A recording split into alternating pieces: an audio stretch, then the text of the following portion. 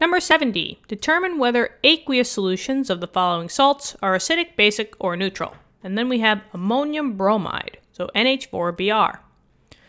So the first thing is, generally with salts, they're ionic compounds, so we normally will see a metal with a nonmetal. But if I look at ammonium bromide, NH and Br, they're all nonmetals.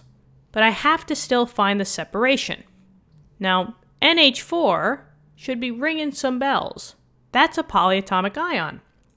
NH4 is ammonium. So the break that you're going to break your salts into is between the ammonium ion and the bromine.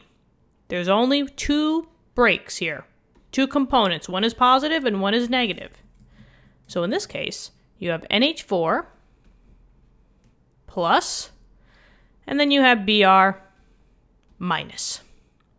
Okay, the next part is to just remember that all these salts, when they're talking about acidic, basic, or neutral, is they're always going to be in aqueous solutions, which means that you're dealing with water. Now, another way to write H2O is to talk about its ions. You have a hydronium in the beginning, and you have a hydroxide, right? HOH is the same thing as H2O. And remember, the hydronium is the acidic component. That's the positive charge. And the hydroxide is always the negative charge.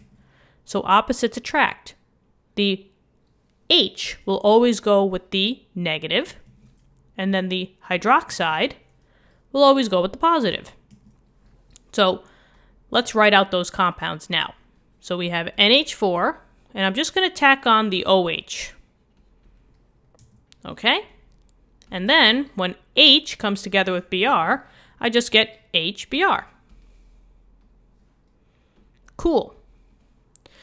Now we're going to talk about these compounds. Let's talk about HBr first.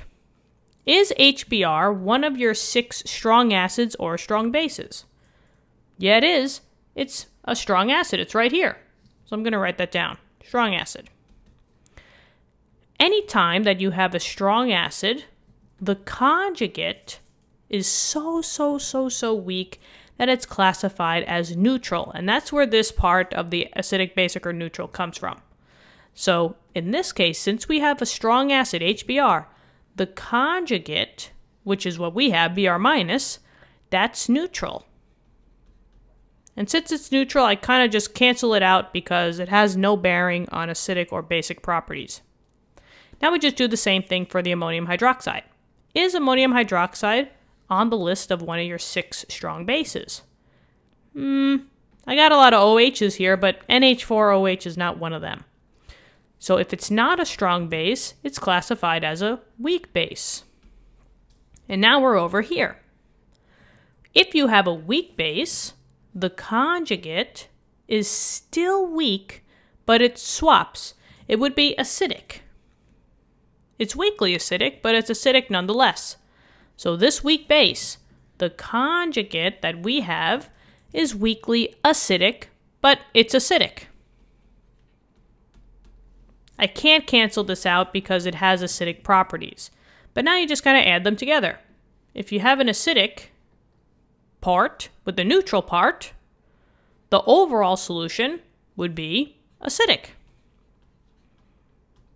And that's the answer. So NH4Br is acidic salt. And that's it. I think we got one more left for this question, so hang tight. If you guys are on the playlist, which I recommend you guys being. I'll see you in a little bit. And I hope you have a great day. See you later. Bye-bye.